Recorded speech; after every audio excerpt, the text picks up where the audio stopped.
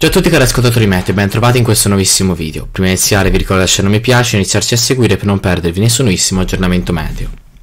Inoltre vi ricordo che ben il 77% di voi guarda i nostri video ma non è iscritto. Per voi è un piccolo gesto, ma per noi è di fondamentale importanza per migliorarci e portare nuovi contenuti.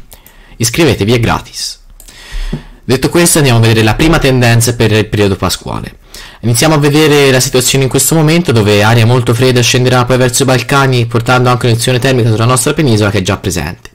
Nuova risalita delle temperature, soprattutto sulle regioni spagnole e francesi, anche su quelle italiane, soprattutto su Sardegna, Sicilia e Puglia.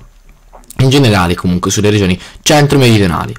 Poi andiamo a vedere come andrà la situazione, perché sembra che il vortice polare si inizi un po' ad agitare proprio a inizio di aprile, con anche l'arrivo di un muro depressionario che andrebbe a richiamare dell'aria molto gelida di origine scandinava, che scenderebbe verso il nostro paese, ovviamente perdendo un po' di intensità, perché siamo in una fase molto fuori della stagione per un'eruzione d'aria fredda di questa intensità, che dovrebbe iniziare a farsi vedere a partire dal 3 di aprile, quindi proprio nei primi giorni, e poi potrebbe accompagnarci questa discesa d'aria fredda per tutti i primi 10 giorni di aprile.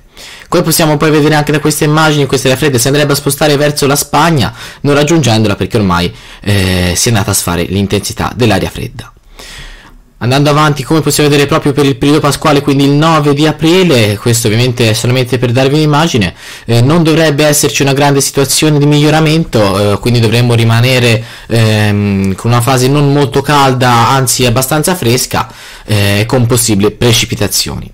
Per ora non è ancora niente di certo per quanto riguarda Pasqua, ma sicuramente sappiamo che l'aria calda inizia a farsi spingere, e come proprio possiamo vedere da queste immagini in basso a destra, dove vicino alla Turchia potrebbero già arrivare termiche a 1500 metri di oltre ben 16 gradi.